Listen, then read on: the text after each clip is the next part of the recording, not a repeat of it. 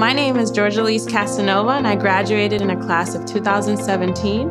I majored in sociology and criminal justice. I had no idea what was in the future, but when I picked Albertus, it was like, this was the place for me.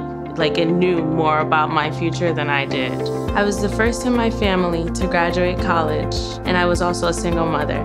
With the help of Dr. Atkins and Dr. Kendrick, I was able to navigate the pathways of college. I felt accomplished. I was literally setting the bar for my family, for my nieces, for my nephews, for my son.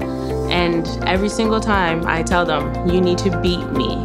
So they have to beat me now.